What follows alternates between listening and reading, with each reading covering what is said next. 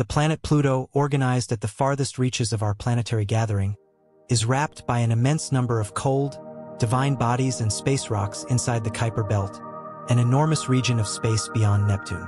Once revered as the 10th planet, Pluto gets its name from the Roman deity of the underworld. However, in a significant moment in cosmic history in 2006, Pluto was reclassified from its planetary status, reflecting the evolving understanding of our limitless region. Our current enthusiasm for the planetary gathering portrays a weaving of eminent components: different space rocks, a select assembly of minor planets, and a record of just 8 conventional planets throughout human history. Navigating many long stretches of cosmic discernment and examination, our interpretation of these bodies has evolved significantly.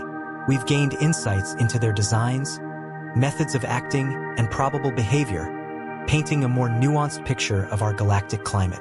Yet amid our growing data, the allure of our own reality continues to invite examination and revelation. The James Webb Space Telescope, a pinnacle of modern astronomical advancement, stands ready to uncover some of these waiting insights, including those involving Pluto. Despite its modest size and eccentric orbit, Pluto has held an outstanding place in the hearts of many for years, flaunting the distinction of being the smallest celestial object in our nearby planetary system. Pluto's reclassification ignited a strong reaction from the public, highlighting the deep connection people felt toward this distant body. However, scientific caution dictated that for an object to deserve planetary status, it must adhere to 3 key criteria: orbiting the Sun, having sufficient mass to assume a nearly round shape under its gravity, and clearing its orbit of debris, criteria that Pluto ultimately failed to meet. With its uneven orbital path, the term planet has undergone an intriguing evolution throughout cosmic history. Initially, it encompassed any large celestial body seen in the sky, including moons and asteroids. Pluto's discovery in 1930 by American astronomer Clyde Tombaugh stirred worldwide excitement, only to be followed by discoveries of similarly sized objects within its region, raising doubts about its planetary status. Amid this debate, Professor Mike Brown's significant discovery of Eris, a Kuiper Belt object comparable in size to Pluto, further complicated matters, challenging the traditional definition of a planet. This led to a heated discussion within the astronomical community, culminating in Pluto's reclassification as a dwarf planet during the International Astronomical Union (IAU) meeting in Prague in 2006. Subsequently, Pluto's evolution from a planetary status to a dwarf planet role serves as a testament to the dynamic nature of scientific understanding and the ongoing quest for clarity in the vast domain of the universe. Following extensive debate, a revised definition of a planet was proposed and put to a vote during the August meeting of the IAU, the body responsible for naming celestial objects and defining astronomical terms. In this meeting, the definition of a planet was adjusted to encompass both Pluto and Eris, signaling a departure from the conventional understanding of what constitutes a planet and reflecting a more nuanced perception of celestial objects. Eris, previously known as 2003 UB313 and nicknamed Xena, was renamed after the Greek goddess of discord, reflecting the discussions and debates surrounding its classification. Mike Brown, a planetary scientist at Caltech whose work contributed to Pluto's reclassification, received widespread recognition for his efforts, earning the nickname Pluto Killer on social media. This reclassification prompted a brief revision of educational materials, including standards and textbooks, to reflect the new understanding of Pluto and Eris as dwarf planets. However, not all members of the scientific community immediately embraced the IAU's definition. Some planetary scientists, particularly those focused on Pluto and similar objects, expressed concerns about the new criteria, sparking ongoing discussions within the field of planetary science. These debates extended beyond scientific circles and into broader public discourse, raising questions about the feasibility of precise classification and the implications of renaming long-established astronomical terms. Despite these discussions, scientific inquiry continued unabated. In 2015, NASA's New Horizons spacecraft conducted a historic flyby of Pluto, providing unprecedented insights into this distant world. The mission revealed a dynamic and geologically active planetoid, with features like nitrogen ice plains and a prominent heart-shaped region, captivating the public's imagination. As we consider these advancements, it becomes clear that our understanding of the nearby planetary system and its constituent bodies continues to evolve. The renaming of Pluto and Eris as dwarf planets represents a milestone in our ongoing exploration of the universe, highlighting the complexity and diversity of worlds beyond Earth. As New Horizons journeyed through space at an astonishing speed of 32,300 miles per hour, it captured detailed images of Pluto's near side during its closest approach. However, due to the spacecraft's trajectory and the position of the Sun, Pluto's far side, often referred to as the dark side, remained hidden from view. Analysts painstakingly analyzed images taken by the spacecraft before its encounter to glean insights into this mysterious region. Despite the challenges presented by the limited scope of these images, they offered an exceptional level of detail, allowing scientists to observe surface features down to about 1 mile across. This level of clarity far surpassed previous observations, including those from the Hubble Space Telescope, which orbits Earth. The analysis of these images has provided new perspectives on Pluto's dynamic nature, with scientists investigating features such as a possible subsurface ocean and surface processes. Recent discoveries, such as the presence of ammonia on Pluto's surface and intriguing ice formations, continue to reveal the complexity of this world.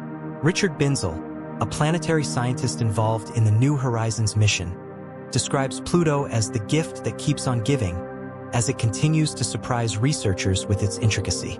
Before the New Horizons mission, the most detailed images of Pluto came from the Hubble Space Telescope, which revealed a world with distinct surface features. However, New Horizons provided essential close-up views of Pluto's landscape, including the striking heart-shaped region and the vast frozen plain known as Sputnik Planitia. The discovery of Sputnik Planetia's unusual arrangement alongside Pluto's largest moon, Charon, has sparked interest in its formation, with some scientists speculating that it may involve a subsurface ocean that has influenced its surface features.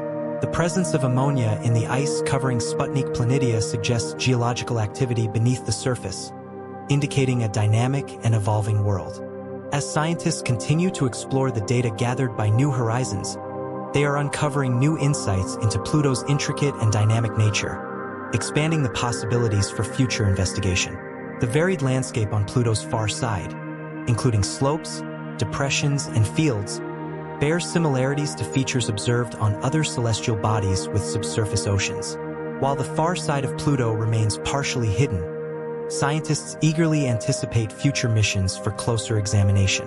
The irregularities observed fuel hypotheses about Pluto's geological history and the role of its subsurface ocean in shaping its surface. These discoveries challenge traditional interpretations of planetary evolution and underscore the dynamic nature of distant worlds like Pluto. As New Horizons continued its mission, scientists speculated about the fate of Pluto's core over the long term. Radioactive decay within the core could have generated enough heat to cause surface deformation, potentially leading to wrinkles or fractures similar to those observed on Earth. However, when New Horizons captured images of Pluto's far side, it revealed gaps rather than widespread wrinkling, suggesting that Pluto's surface had partially frozen over time. This large crack running along the near side of Pluto resembles Earth's East African Rift system, likely resulting from the freezing and expansion of a subsurface ocean. The age of this crack indicates that the ocean began cooling rapidly after reaching the surface, possibly creating conditions favorable for the development of life. Additionally, the reddish hue of Pluto's surface, indicative of organic particles, suggests the presence of complex organic compounds.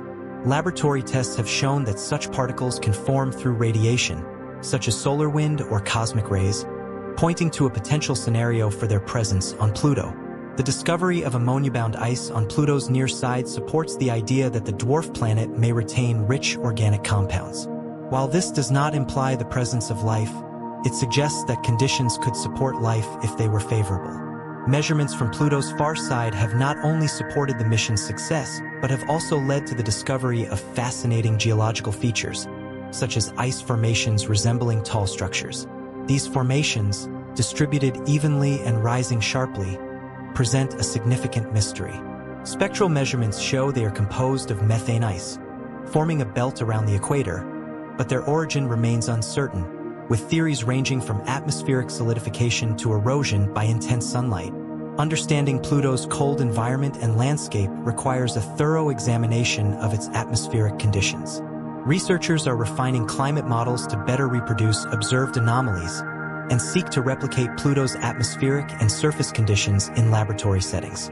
While the James Webb Space Telescope cannot capture high-resolution images of Pluto, its longer wavelengths may reveal additional discoveries.